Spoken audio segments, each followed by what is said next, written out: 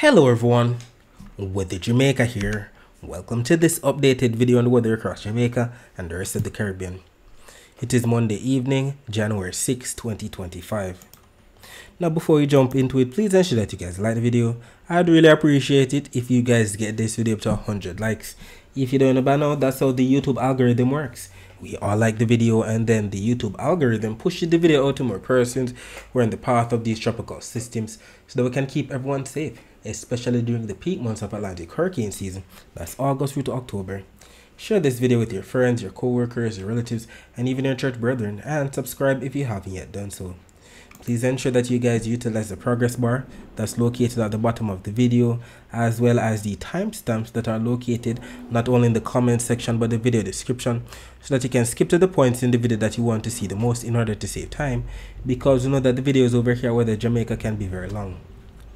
Leave a comment down below letting me know what the that's been like in your area recently. Also feel free to ask any weather related question that you might have about the future or in your specific area. Alright, so we're going to be looking at what the next 7 days have in store for us according to the latest Euro and the latest GFS supercomputer models. So as usual, we're going to be focusing our attention on the timestamp right here at the top as we go to the next 168 hours. And we're going to be focusing our attention right here on Jamaica as we look for all of what we see here on the key on the right. The greens into the yellows, oranges, and reds that represents inches of rainfall. So let's see what's going to be happening.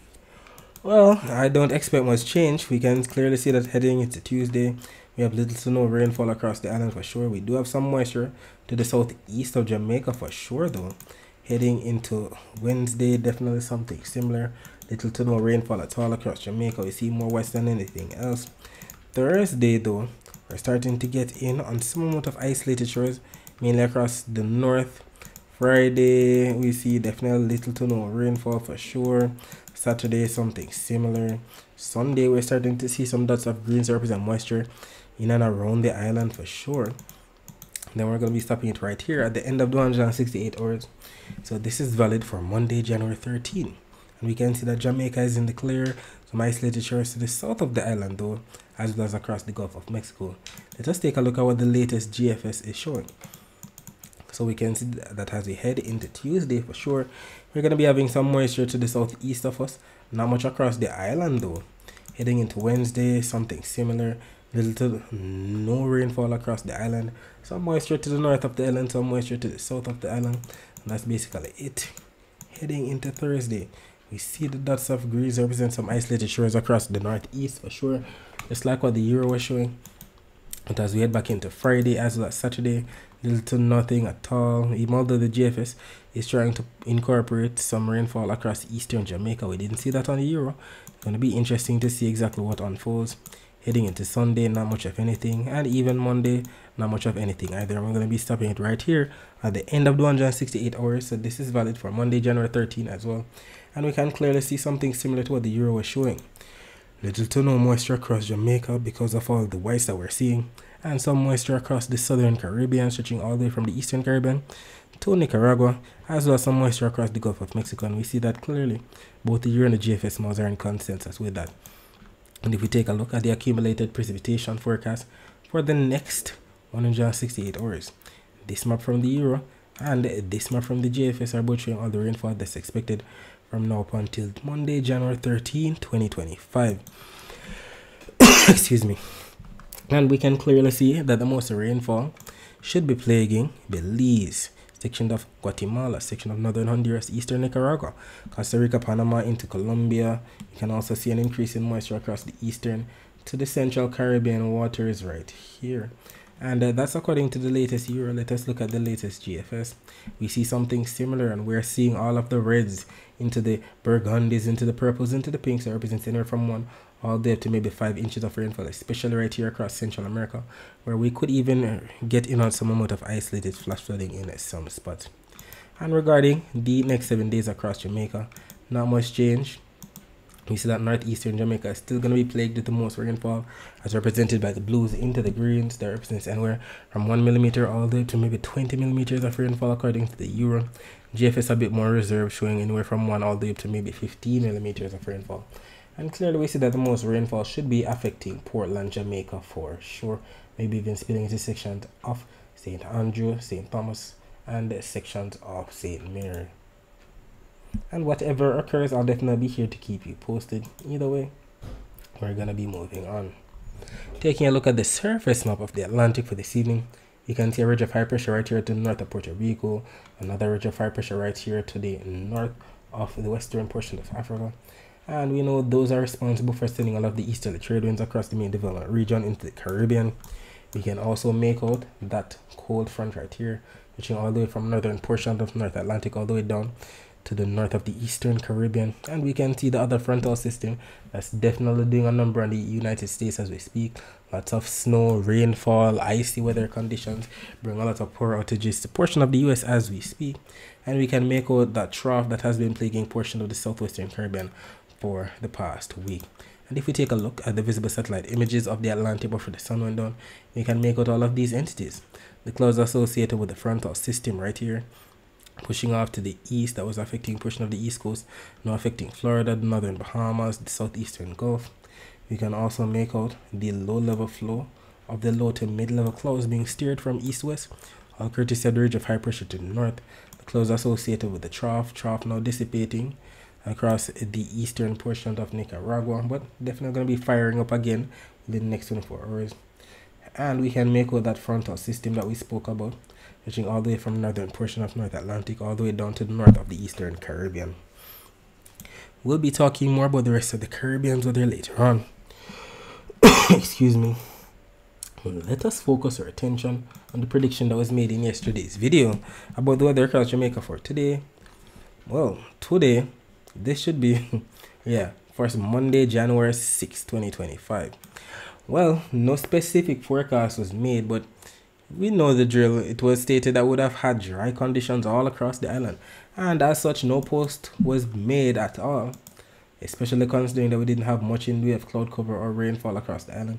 This visible satellite image right here is showing everything up to the point at which we lost the sunlight, and we can see that we didn't have much cloud cover or isolated shore activity across the island at all. And the infrared close-up satellite images confirm this. Don't even see any thunderstorm clouds or anything like that. Even taking a look at the Barbican camera from See Jamaica's YouTube channel, showing that we're definitely receiving some sunny skies right here, people in their vehicles going about their business, nothing significant in terms of bad weather today at all.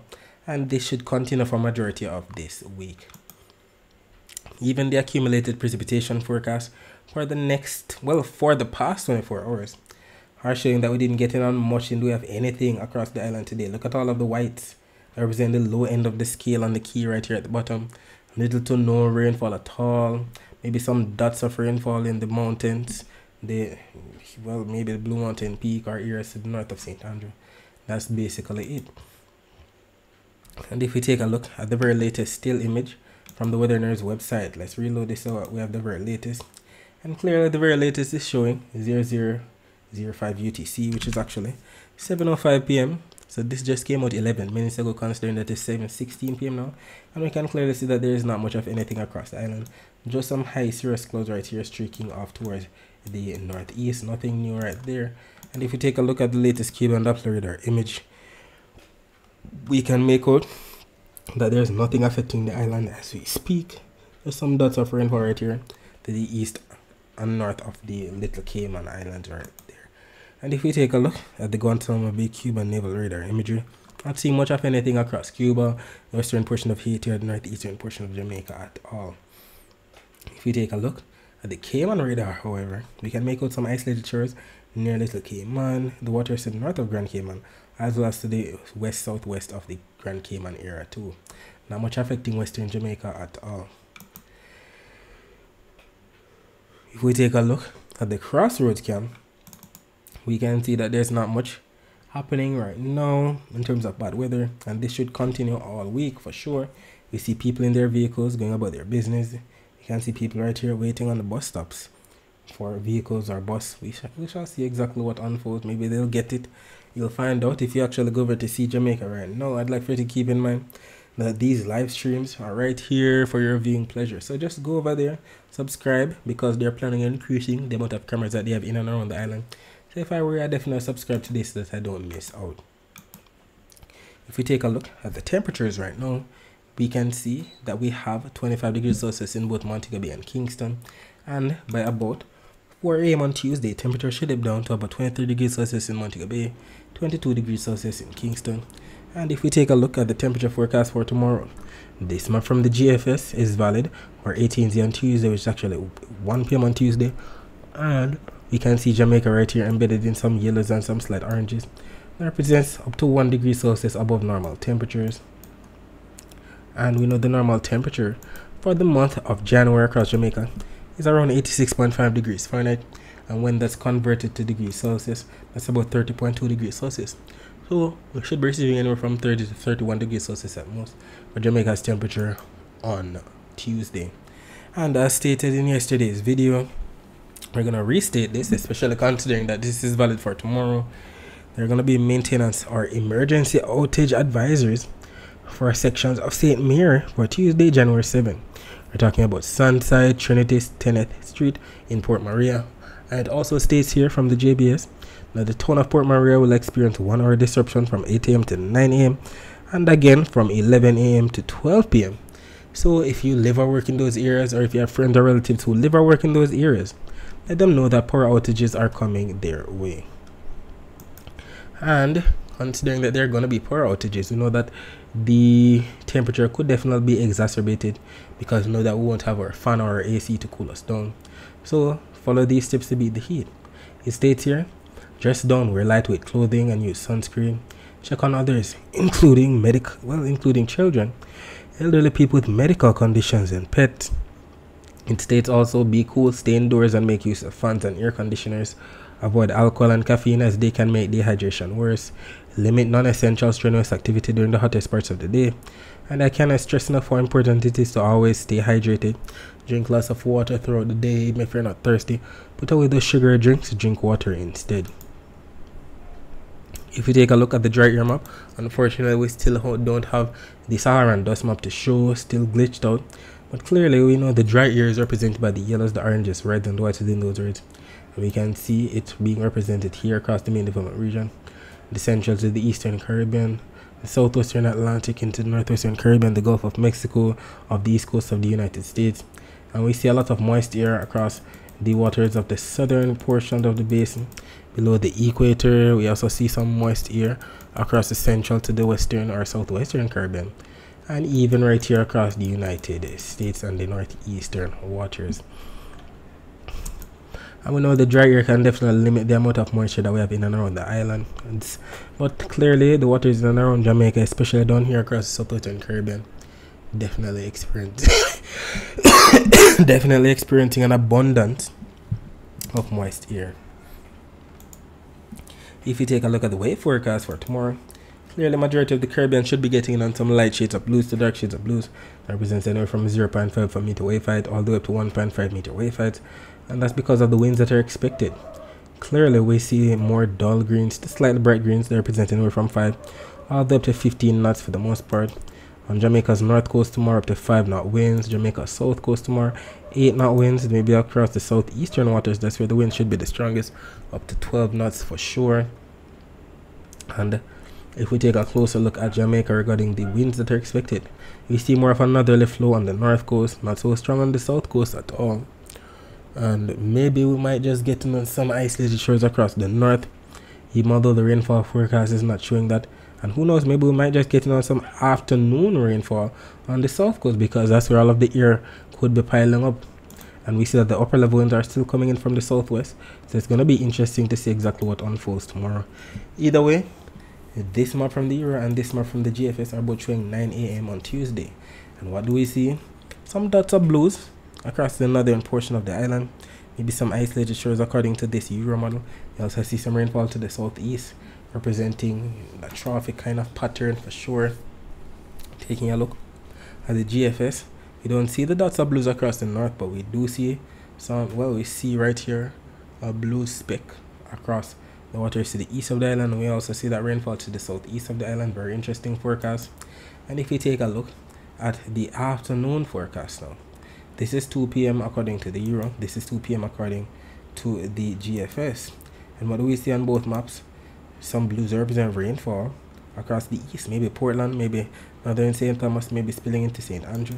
A very interesting forecast, even although the Euro is trying to incorporate some of the dots of blues across central Jamaica. We also see that there's still going to be rainfall out to sea to the south and east of the island for sure. A very interesting forecast. Either way, in terms of the accumulated precipitation forecast, clearly both the Euro and the GFS has some slight up to at least 0.1, 0.01, 0.06 of an inch of a rainfall across the east. Those slight greens, very interesting. We'll see exactly what unfolds. Either way, this little to no rainfall kind of thing is definitely normal for the month of January. In Kingston, we usually receive close to an inch of rainfall. That's about 20 millimeters of rainfall right there. In Montego Bay, we usually receive up to 3 inches of rainfall. That's about 75 millimeters of rainfall. And I'd like for you to keep in mind that if you'd like to find out what your specific parish usually receives for the month of January or for the entire year, you can visit weatherandclimate.com, and that website will show you that information. And we can use this nice little graphic right here that converts rainfall from inches to millimeters that we receive on the rain gauge. We know that 1 inch of rainfall is about the same as 25 millimeters of rainfall, so you can do the math yourself. Alright, so that's it for the forecast across Jamaica. Let us focus our attention on the rest of the Caribbean. So we can see the abundance of moisture passing through section of Hispaniola. The water is south of there. Even portion of Puerto Rico got in on some of the action today. You also see some moisture pushing into portion of the eastern Caribbean as we speak. You see some moisture affecting the Yucatan too. You see the usual thunderstorm activity across Colombia. You see the frontal system plaguing portions of Florida as we speak, as well as the eastern United States on a whole. And we see a lot of moisture across the southern main development region associated with the intertropical convergence zone. And if you take a look at Doppler radar images of the northeastern Caribbean, let's see what's happening over there. You can clearly see some moisture to the southeast of Puerto Rico, some moisture near Antigua and Barbuda affecting portion of Guadeloupe, eastern Dominica getting in on some of the action. We also see some moisture right here to the east of Dominica affecting sections of the waters to the east of Martinique. Section of Barbados definitely got some isolated shore activity today. Some of this pushing towards St. Vincent and the Grenadines. Not seeing much across Grenada right now, but we saw some of the moisture right here to the passing to the north of Tobago. Not seeing much happening across Trinidad at all. But if we take a look at the weather view of Doppler radar images, we can see some moisture across the Yucatan associated with that cloud cover that we mentioned. We can also see some rainfall right here to the east of Nicaragua, some rainfall passing to the north of the ABC Islands, rainfall associated with that frontal system pushing in from the northwest and pushing towards Florida as we speak. And if we scroll down, we can even make out some isolated shores across section of Colombia. And if we take a look at where the rainfall is expected within the next 24 hours, this map from the GFS and this map from the Euro are both showing all the rainfall that's expected from now up until 10 p.m. on Tuesday.